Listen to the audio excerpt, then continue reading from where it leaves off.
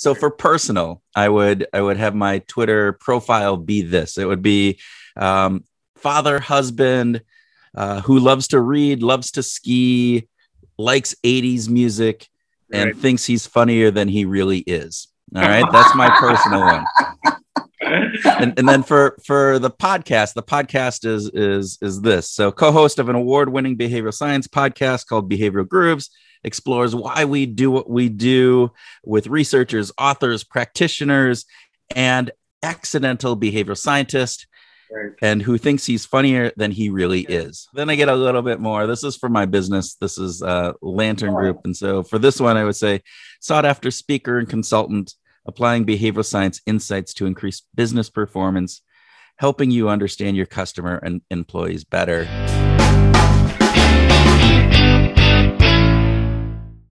Hello, everyone. Welcome to the next episode of Jagged with Just Ravi, conversations at the edge with thought leaders from the marketing, branding, and the business world. And hi, Kurt. It's so great to have you on my show. I am excited to be here. I am really looking forward to this. Yeah, so it's great to have you, Dr. Nelson. Hey, I only make my enemies call me doctor, so you guys can just call me Kurt. There you go. Okay, so coming to behavioral psychology, Kurt, could you share examples of how behavioral psychology can be applied to the field of marketing and advertising?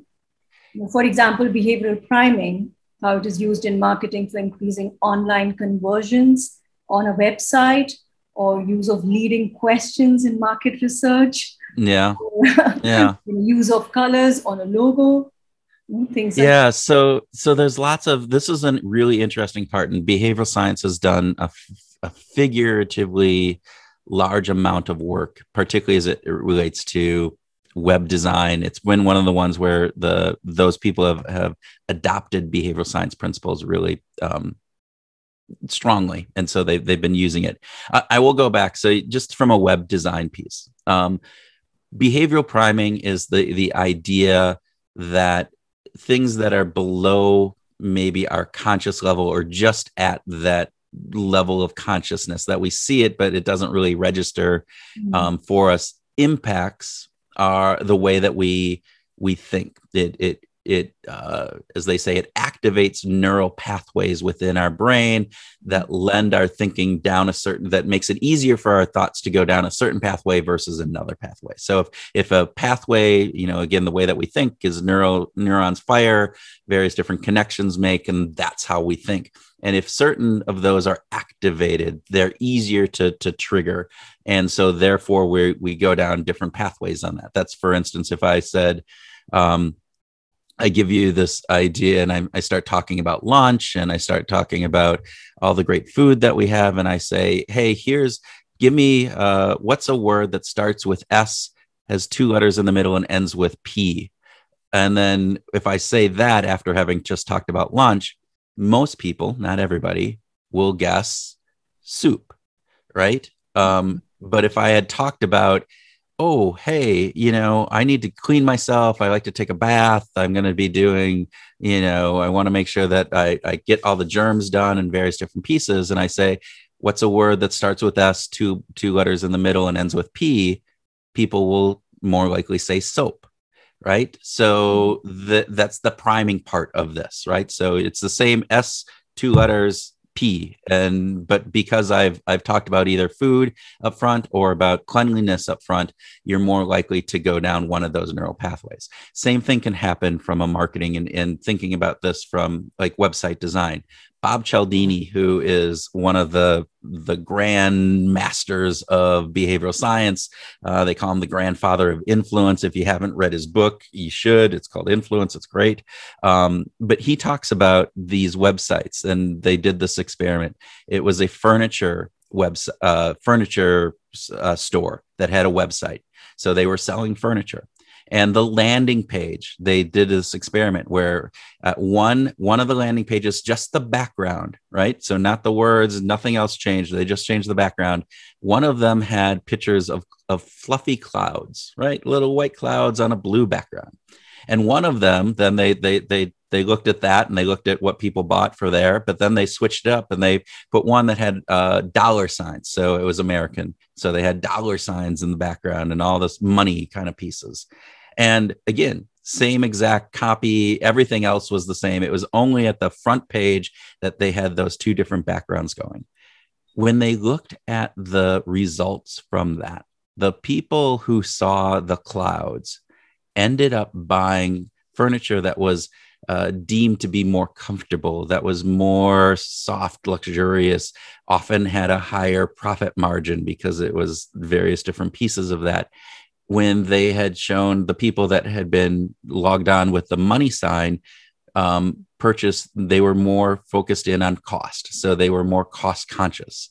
And there was a significant difference in what people bought, when in fact, if you go, that should the clouds or money in the background make any difference to whether I buy a soft recliner or a cheap, hard recliner? Right. And when we think about it, that shouldn't impact my buying decision. My buying decision should be made because I want a recliner that is comfortable and fits within these budgetary guidelines. But because they're primed for those factors, it actually does. It sends our brains down certain ways. And so we tend to look at different types of furniture and have different things that are more primed for us so that we are more likely to pay attention to the various different facets. So, right. Power of social proof. If you could share examples how that is being used, for like online customer reviews, celebrity expert endorsement, because. Yeah. So social proof is a really interesting piece. We like to think that we're individuals, right? That my decisions are made by me because of my preferences, because of what I like.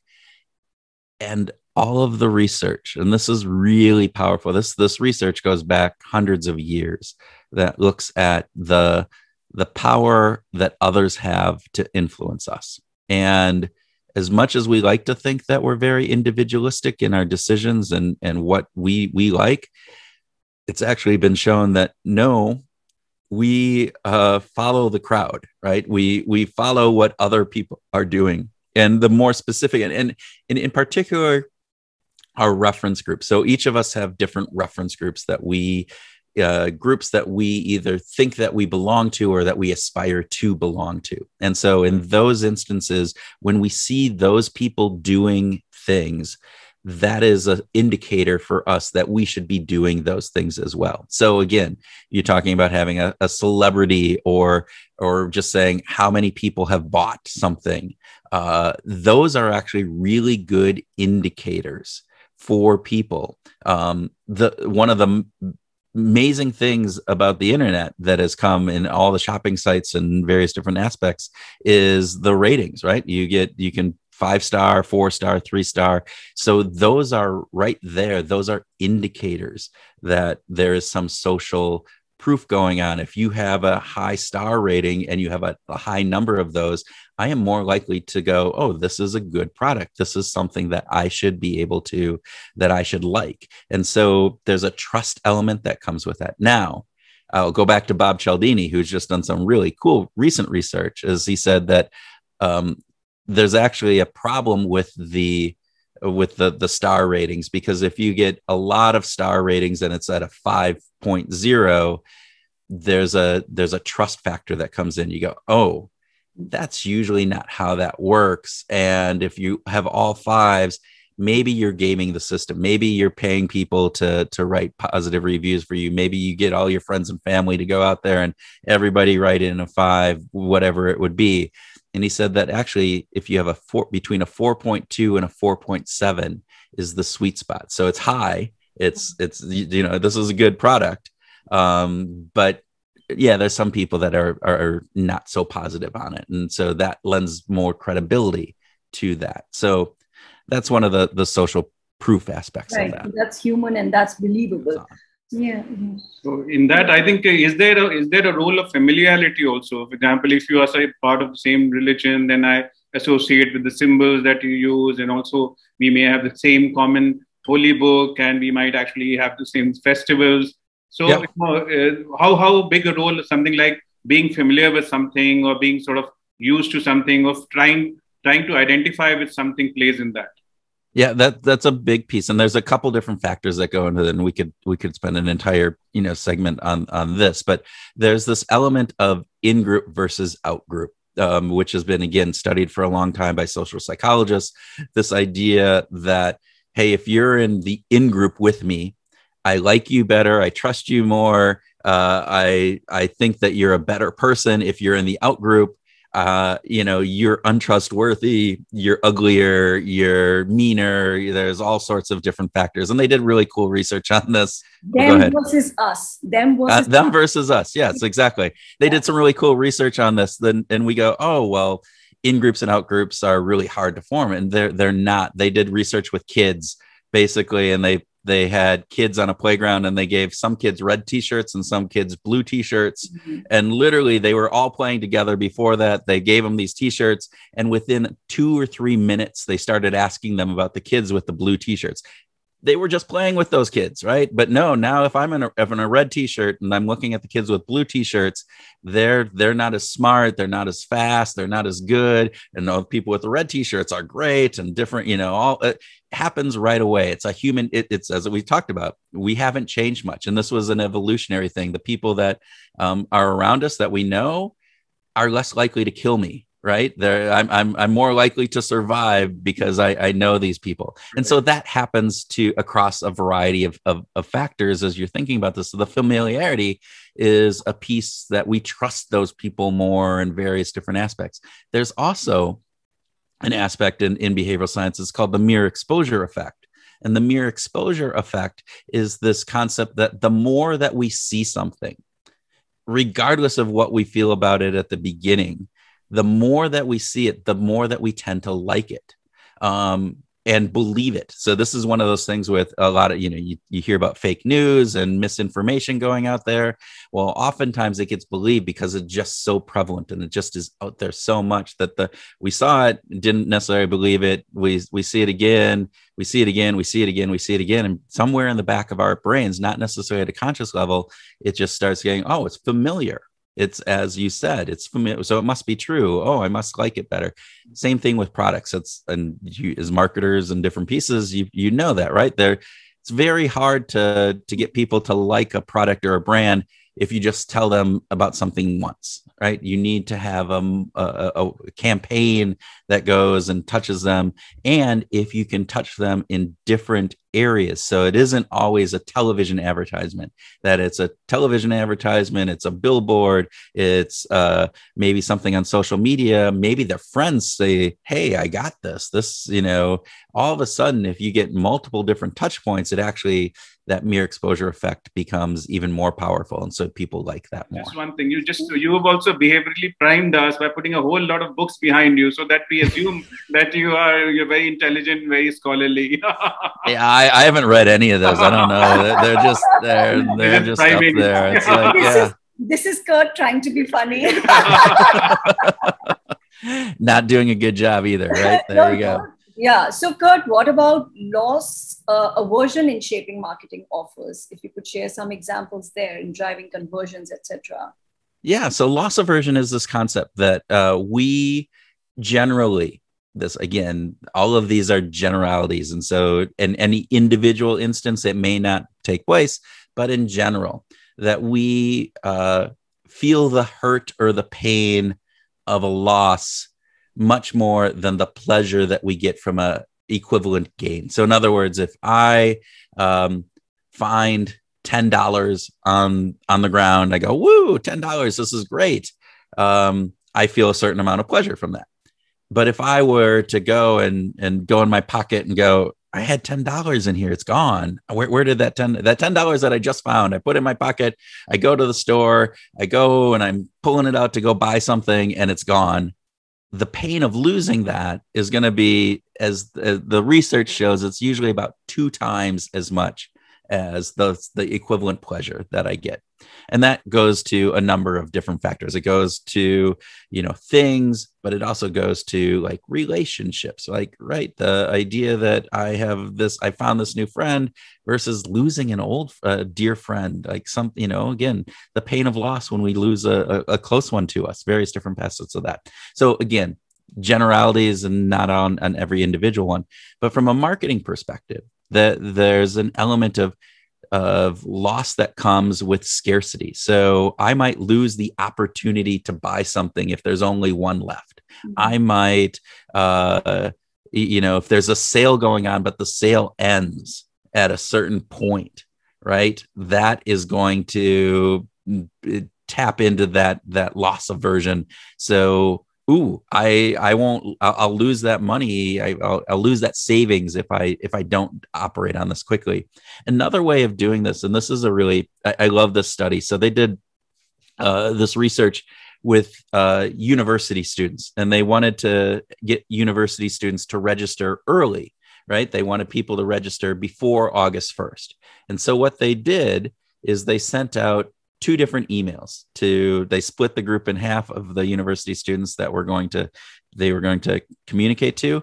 And for half of them, they said, register before August 1st and get a 15% discount. Okay. So register before August 1st, get a 15% discount. The other half of the group, they sent a message that said, register after August 1st and pay a 15% penalty. So economically, it's exactly the same. There should be, if I'm a classical economist and I'm going, but it costs exactly the same before August 1st for either message and the same after August 1st for either message, the message itself shouldn't matter. I should just look at the dollars and figure that out. The fact of the matter is that's not how we operate. And so what they found is that when they gave the discount, so 15% discount before August 1st, they had 60, don't quote me on these, I think it was 67% of the people registered early. When they gave the penalty, it was 93% of the people registered early. So pretty big difference. So again, from a marketing perspective, how are you framing your messages? Are you framing them as a gain? Are you framing them as a loss? And not just loss and gain, but all sorts of different things. Are you framing them from a personal perspective, from a broad perspective? Are you doing different pieces? And all of those come into play. And individually, they might be 5 or 10% difference in how people respond. But that 5 or 10% can mean a huge amount, particularly when you go to scale. So that's where you're going with that. And again, I will caution people, don't just use a loss message, because sometimes, particularly depending upon the culture and depending upon where people are psychologically, a loss message can actually backfire. So it's not just using more loss messages in your marketing.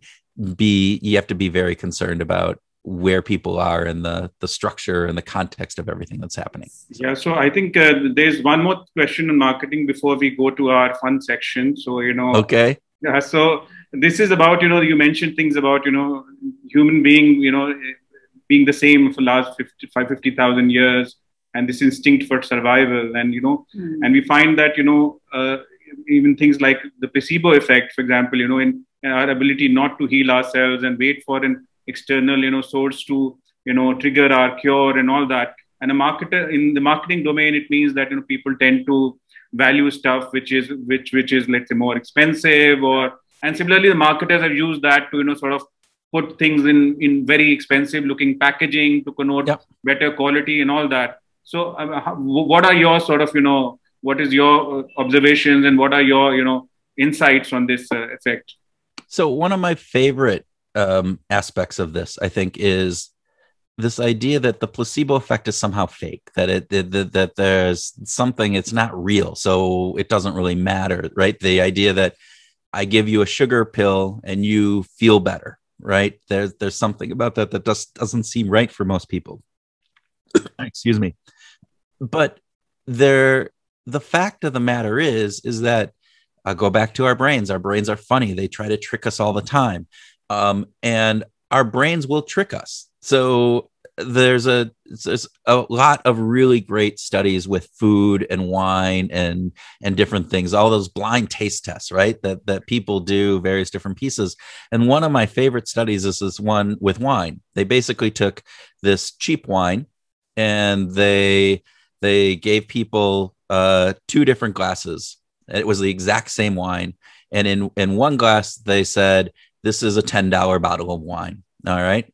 And then in another glass, the same wine, right, from the same bottle, they said, this is a $90 bottle of wine. And they had people, taste it. And of course, when they tasted it, they said, oh, the $90 wine tastes better. And you go, but it's the same wine. Why did that matter? And so people go, oh, that's just being silly and it's a fake kind of thing. But they did the same experiment. And they put people into an fMRI, which measures your brain and different the areas of your brain that get activated at different pieces. And they did that exact same experiment with people in an fMRI machine. And what they found, and this is, I think, really key, is that the areas of your brain that lit up when you had the $10 bottle of wine, glass, were different than the ones that were activated when you thought it was a $90 bottle of wine. So your brain is actually processing that wine differently. It is demonstrably different for how you taste it and how you perceive it. So the quality of the wine, which you think should just be a determinant of the grapes and the process, how they put it together, but that's not it. The quality of the wine is actually dependent upon what our expectations of that wine are. And that plays out in a number of other factors as well when we think about products and we think about marketing. What are the salient points that we are talking about? So again, going back to what I talked about with the clouds and the money for the landing page, right? Those get activated. We activate different things by what we talk about in our marketing. You can't take something that's really bad and just by marketing make it really good, right? If that $10 wine was really horrible, people are going to spit it out and do different pieces of it. But where there's some area of gray, that ambiguity, the way that you talk about something, the way that you brand it, the messages that you instill within people will actually impact their consumption of it and can make a big difference in what they feel and think. So I think it's a really key piece. And it's one of those fascinating areas of behavioral science that ties in, I think, in real world situations in ways that we didn't necessarily always connect all the dots before. And I think we're just starting to go there. Right. And the other thing which I sort of, noticed was that, even if you know that this is going to happen, and even if you're aware of it, that this placebo effect is going to happen. For example, there was a lockdown in Mumbai and there were two types of vodka available. And I knew there were there wasn't much difference between these two vodkas, but I got the cheaper one because that was the available. But every time I drank the cheaper one, even if I knew that it's as good as the more expensive one, I wasn't feeling as satisfied. So even if I was aware of it, the brain still managed to trick me. So despite all my knowledge, it doesn't help, if I know the placebo effect is going to work on me. Yeah. I mean, and that's, they did another interesting thing with like energy drinks. And again, same energy drink. And they told people this. They told people that it was the exact same energy drink. One was for 89 cents and one was for $2. And then when they studied people afterwards, like the output that they did, it was a lab study. The output that they did, when you had the $2 energy drink, they had a higher output because they thought that the energy drink was, more, it impacted them more. And they knew it. They knew that it was the exact same as these other. Anyway, so it's fascinating stuff. Yeah. Does it boil down to really, really deeply understanding your consumer as an individual and their beliefs? Because any which ways they are going to be working, so you might as well make them work for you, for your offering. I mean, yeah, I think you hit this in a really interesting way, right? We are impacted by these aspects of how we operate as humans. right? We have biases, we have heuristics, we have, impacts from society, social proof, all of those factors that we've talked about here, plus plethora of others. And those are impacting us on everyday things. And there's a book called Nudge. You guys have probably heard of it, Richard Thaler and Cass Sunstein. And they talk about, the way that things are set up impact how we do something. So in other words, if I have they did a wonderful thing about driver's license and organ donation, right? So when you sign up for your driver's license in many countries or sign up for other things, they have a thing that, do you want to, if you get in an accident and you die, would you donate your organs? And there's a vast difference in different countries. Than they were looking in Western Europe, like Germany and Austria. Germany was really, really low. Like 20% of people said yes on that. Whereas Austria, it was like in 93%. I might've gotten those reversed. And they're going, why is that different? The cultures are pretty similar. There's not much difference between those two cultures. If you're thinking that would lend itself to that big of a difference. And what they found was that in Austria, it was, you had to check the box if you didn't want your organ donated. And in Germany, you had to check the box if you wanted to donate your organ. It's a thing called choice architecture. And so this idea of setting things up to play to our natural tendencies, you still have a choice, right? And one of the things that Thaler and Sunstein talk about is you still have a choice. It's just, we know that people tend to not, whatever is the default is more likely to happen than if we actually have to do. It's not much. You make a check mark, right? How much effort is that? Not much at all, but it makes a big difference, as you can see in that example. That being said, so there's lots of factors like that. So if you understand that, you can design your marketing, your advertising, your products, whatever it would be, in order to take advantage of that. What you don't want to do, and this is the thing that behavioral science has to deal with from ethics, I think marketing and advertising, same thing, is you don't want to trick people. You don't want to make them do things that are not in their best interest. And so how do you do this in a way that is ethical, that provides value for the organization, but also is value for them, or at least gives them the option to say, yes, I don't want to do this, and so I will have a different way of doing it.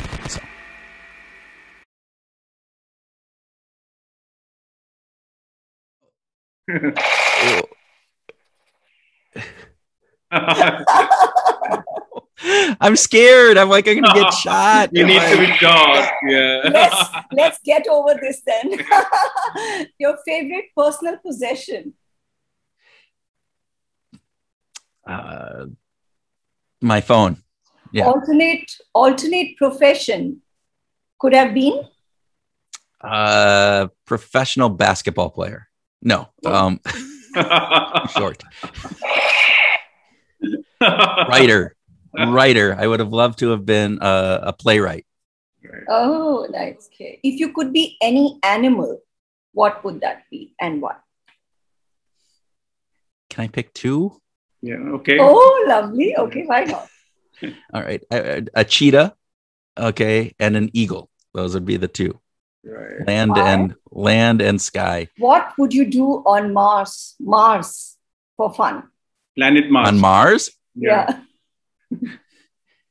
Does Mars have less gravity? Because sorry, I was just trying to. If it has less gravity, I would be jumping. It'd be like really cool to be able to jump high like the moon. I don't know if Mars has. I'd climb Olympus Mons, which is the tallest the volcano in the solar system, as far as we know. Oh, okay. Your most often used phrase? I don't know. Is this the phrase? Okay. I don't know. Okay. Your favorite food cuisine? Ice cream. That's a cuisine, right? I mean, it's an entire. I get lots of different ice creams in there. I mean, there's a market segment that believes so. Yeah. So I could eat if I had one. I can't elaborate. We'll come back to this. Okay. Are you into Avengers and superheroes? Your favorite Avenger / superhero? Ooh. Let it go. I'm thinking too hard. It's like, Kurt, your superpowers. my superpower? If I had to pick a superpower? No, the one that you already have. Oh, the one that I already have. Oh God, now I'm all flustered. I got shot. Intentional, yeah. My superpower is to translate research into everyday understanding. Super. Okay. I feel proud about that for some reason. I don't know why. That should make you a lot of money also. Yeah. I wish. Maybe I'm not as good at it as I think, right? There you go. Okay. A book you'd like to gift to all your friends. Behave by Robert Sapolsky. Okay. What would you tell your 18-year-old self? You're going to lose your hair. Okay. Mom's best advice. You can you can do whatever you want as long as you're willing to pay the consequences. Okay. Great advice. Great advice. Yeah. What's next, Kurt? What's next? Breakfast for me. No. A breakfast of ice creams. That would be awesome. That would be, if I didn't want to, not that I'm spelt or anything, but I would love to have breakfast of ice cream, but that would not do good for my overall. What's next? I think for me, being able to bring behavioral science insights to more and more people, because I think it's just something that's valuable for everybody. And I think it's not well understood. Time. Okay. Right. So I think now you can just tell us a little bit to our audiences about your company and where they can find you online and your podcast, the behavioral groups. Can you just sort of give them a little bit sort of background, stuff like that? Yeah. So if you're interested in behavioral science and some of these insights, we have a podcast that has been going on for a number of years now. 240 episodes, 230 episodes, somewhere in there, where we talk to researchers and authors and practitioners and what we call accidental behavioral scientists, who all about trying to take these behavioral science concepts and apply them to either your work or to your life. And so we try to make it fun. My co-host Tim Houlihan and myself, we like to laugh a lot. If you haven't told, we both think we're pretty funny, even though we may not be. From a work perspective, the company is Lantern Group. We're a communication and behavioral design consultancy. So we work with companies on applying behavioral science principles inside their work and with their consumers. And so again, you just lanterngroup.com there.